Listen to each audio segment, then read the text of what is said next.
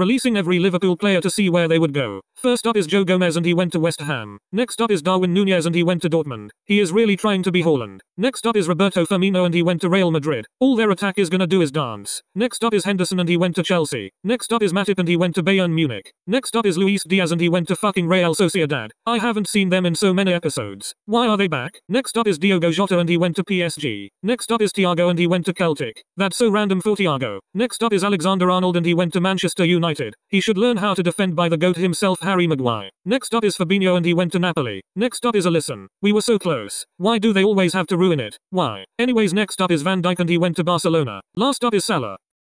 For fuck's sake.